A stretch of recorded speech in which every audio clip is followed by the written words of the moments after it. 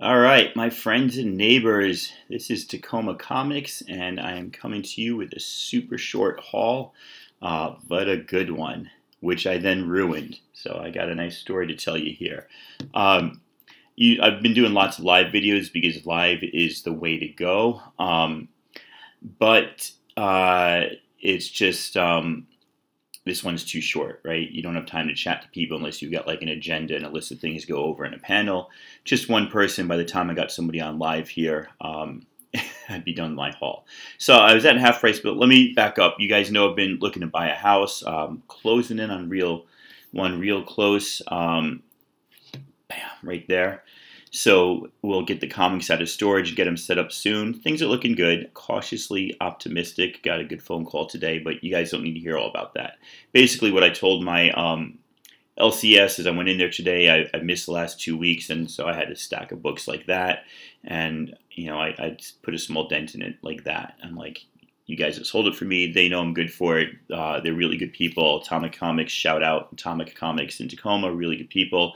They know when I say hold it, I'm on vacation for 3 weeks, or hold it, I'm a little tight right now. They'll hold it, and I'll come back and buy it all. Basically, we're just holding off money because we might have to do another inspection, and we might have to get our sewer fixed. I'm waiting to hear back from the city on who's responsible for what part of breakage in the sewer. That's all neither here nor there. So didn't get a lot of new comics, though. I stopped by my LCS. Half Price Bookshop is across the street, and they got like their 40% off today, 50% off Sunday. It's like they do a week of 3 or 4 times a year. They do a week of 10, 20, 30, 40, 40, 50, Monday through Sunday. Each day is a little bit better. So I just went to see what they had, and I knew I wasn't supposed to spend a lot, so I was being really good. Excuse me, they didn't have much, and I had like 3 books in my hand, and they were all cheap. They weren't worth getting 40% off because they were super cheap anyway. And then, wow, a guy comes by with a short box, and he starts putting stuff away. He's a worker. He starts putting stuff away in the clearance section. I'm like, hey, are you just putting stuff in clearance? He's like, oh, no, I got a whole box of stuff to put away. I'm like, do you mind if I look over your shoulder as you're putting it away? And he says, oh, no, go on. You know, he's really cool about it. But then he was like, why don't you just look at the box first? So he handed me the box, and beginner is a whole bunch of Sixes, Avengers versus X-Men, Avengers Assemble, a bunch of Avengers stuff, a few things, and then I get up to C, and I see Chew #1, first print. I'm like, wow, wonder what that's going for. $1.50. I kid you not, $1.50 for Chew #1. And then I'll show you in a little bit. I screwed it up. I got so excited, double checking that it was first print as I was walking through the aisle over to get my son and tell him I was ready to check out and purchase. And my sons always my older son goes straight to the anime section, and my younger son goes straight to the like young reader section. And they just both sit there in a chair, let me look through the comic books. I open it up, I take it out. It doesn't say second printing, but sometimes they don't. So, but I'm thinking the red writing is the first printing. They changed the color of the writing for all the printing, so I'm pretty sure it's first print. As I put it back, the tape catches. And I have the tiniest little tear on what looked to be a near mint copy of Chew #1. So $1.50, I'm still going to get that, and you know, no way I'm not going to get that. But it's not the amazing mega find that I thought it was. It's still a pretty good find. It puts me down to, since I found Morning Glories #1 a couple weeks ago, it puts me down to just wanting Why the Last Man is like my recent indie stuff where I need #1, right? I've already got #1 of 100 Bullets, Lock and Key. So all the big indie series that I, started collecting after the fact when I got back into comics, I've almost got them all now. So let's take a look at this haul without any more talking. $2. I've got 1 and 2. It's not the greatest series. It's not the worst series, but I'm a Star Wars fanatic, and I like to complete the series that I got. So I got that at the LCS to show some good faith. I did pick up a couple things. They had this variant. They were going $10 on it. My LCS doesn't do a lot of variants, and they don't do especially the incentive stuff. And they do mark them up, but they don't like change their price on a daily basis according to eBay's, but they'll put these at like $10 each. So I like that when I saw it. I think Longbox Love Affair posted that on Instagram. I was going to say Imagegram. I couldn't think of the word. So, wow, super glare. So, really thought that was pretty cool. More of an introspective look at X-23, not like trying to make her into this super sexy killer. So I kind of dug that. I dug the design variants. Pretty cool. One comic that I can't tell you enough about, and I've been trying to build it up more and more and more and more and more, is Highest House, this oversized book from Mike Carey and his partner in crime, whose name just slipped my Gross, right? Carey, Peter Gross, yeah, who does art and lettering, and Fabian Alquier, who's the colorist. Just, again, an absolutely beautifully drawn comic. Oversized. I would say common story, but told extremely well, right? Peasant boy makes good in a magical kingdom of magic and powers of bad guys and evil and stuff. There's the Highest House there. And as you scroll along, there's the cover for the next issue, I assume. Just absolutely gorgeous. I cannot love this enough. The oversized format's becoming a pain in the butt with bags and boards. I'll take it. So, here we go. Bam. It's the red writing, so it is number 1. And you probably can't see anything wrong with it. Took the tape off. I already took the tape off. Right there.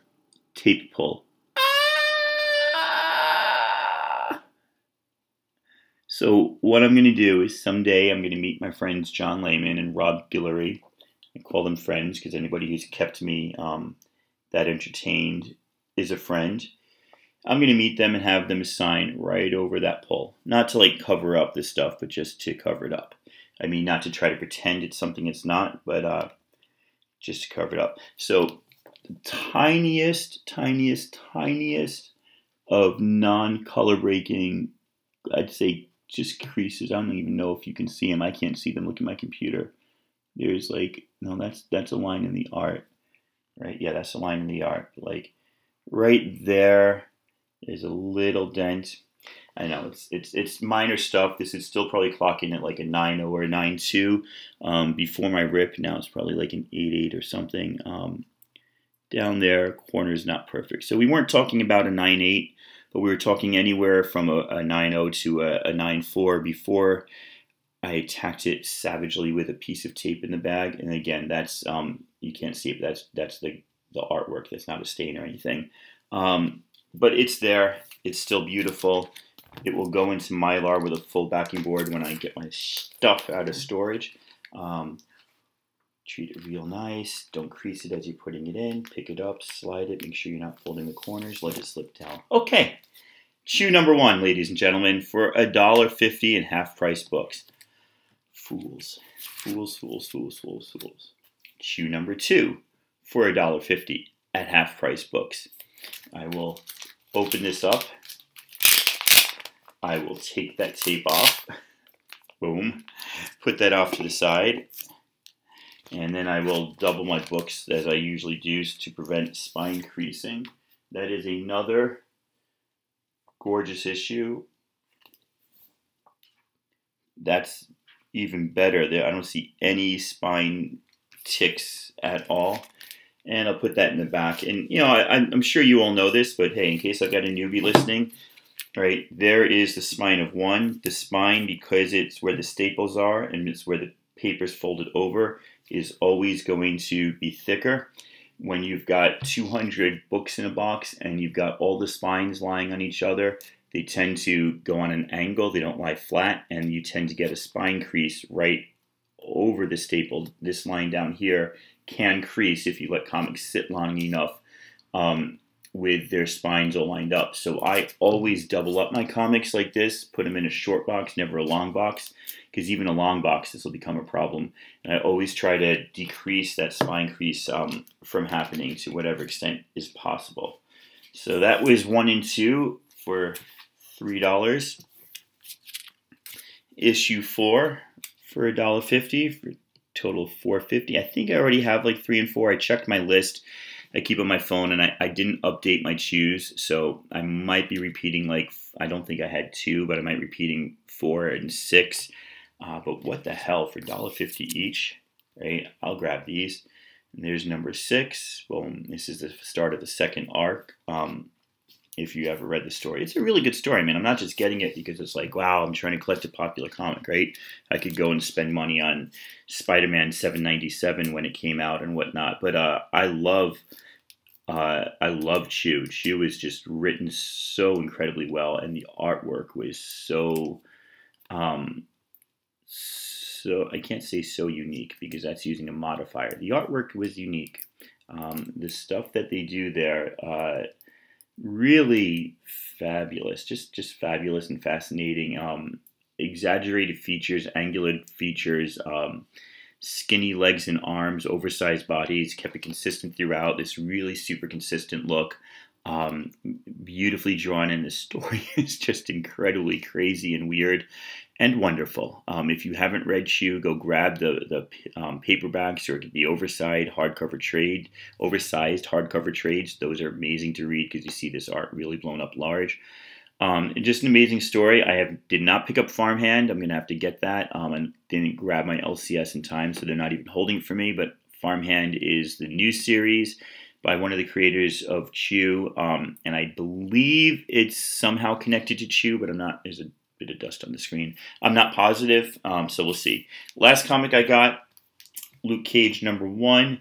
Mainly got it because David Walker, who I like a lot from his work on Shaft, he's going to be, and Nighthawk, Shaft and Nighthawk, he's going to be at Rose City Comic Con in September, which when I got my tickets felt like a long way away. Now it's 2 months away. So really excited for these pickups, excited for all these books.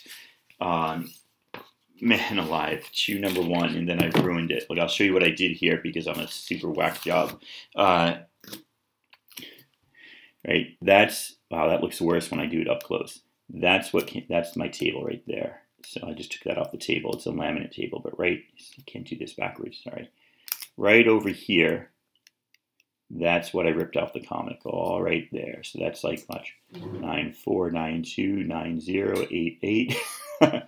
And no way you can get that back on, right? That's a physical tear. You can't get that back on. So, like I said, I'll try to get him to sign it sometime. If not, I'm not sweating it. It's not like I paid $50 and ruined the book. I paid $1.50 and ruined the book. So, whatever. It's all good. It is hot as crazy. One of the reasons that we're moving is because we live in a house that does not have it's got beautiful bay windows, but it does not have a lot of openable windows, right? So that kind of makes no sense. You want houses with windows that open, right? So like that out there, I hope you saw that and I did that right. Got a lot of beautiful windows like that in the home, but not a lot of windows that open for airflow. No central air. So yeah, we needed to get a little bit of a different house. But anyway, Babylon about home buying forever because that just drives you crazy. But I don't want to do that because this is my comics channel. So let's see. Comics with Bueller, I still got to hit you up with my video. I'll probably show that Chew comic again for first appearances of everybody that's in Chew. He's got a great contest going on. I'm trying to find my old concert tickets to show you like my favorite bands of the 80s or bands from high school, which for me was the 80s. A lot of other great contests going on. I honestly haven't even looked at them because I know I don't have a lot of comics or a lot of time right now to go through them. So if I'm missing out on you, I apologize. So let's see how good I can edit that together. I hit the stop button by accident leaning on the keyboard. Last thing I was going to say was this Friday night, New York Warriors have an auction coming up. And then on Sunday, Alex the Comic Hoarder has one. If you haven't been on their auctions, they're usually great places to get good comics for cheap money. Absolutely suggest checking them out. They're really good guys. Fun time. You know, you get to sit in the chat and goof about comics for a while, talk to people with like-minded interests, and sometimes somebody will come up with like a great package of comics. You're like, wow, that's really awesome. I wanted that one. And you start the bidding. You're like, holy cow, I'm getting this for a lot cheaper than go on eBay. And on the seller's side, you know, they're probably selling them for less than they go on eBay, but they don't have to pay the eBay fees, right? So that's why these auctions organized by the comic book community really work out well. So for example, I sold my last set of Captain Marvel 14 and 17 on eBay for like $200, and I sold, I don't know, some other book for like $100. So I had $300 right in my PayPal account. But then at the end of the month, eBay hit me with the fees, and those fees were, I think, like $35 or something. And it might, I'm not exactly sure, right? So I'm giving you some average amounts, but that takes $35 out of what you just made. So I said, like, say $200, $300. Let's bring it down to $265. I'd much rather spend that I'd much rather get $265 for those comics from somebody not on eBay. And the way to do that is, or one way to do that is with these comic book auctions. So, and the YouTube comic book community, you guys, we're a pretty small community, right? The biggest of us have several thousand followers. The smaller ones of us are just starting out. I'm at 198, 199. I'm really close. I'll tell you, I was at like 185, and I made a comment about like politics and what's going on in the world with like the separating children from their parents when they're crossing the border seeking asylum. I said, any motherfucker who thinks that's right, stop watching my channel, unsubscribe to me, because I don't want you following me. I'm not here for you. We're not agreeing. You're just wrong. And I lost 3 or 4, and I gained like 10 or 15. So I think I'm doing the right thing. Keeping politics out of your channel. I mean, it's not about politics, but I'm not going to lie about who or what I am or what I believe. Fuck Trump and fuck all that bullshit. That's just where I'm coming from. Straight up, that's how it is. So, love you all. If I lose you, I understand. Do what you got to do. But hopefully you'll be around for the next haul, which should be a bigger one. I talk to you guys later. Bye.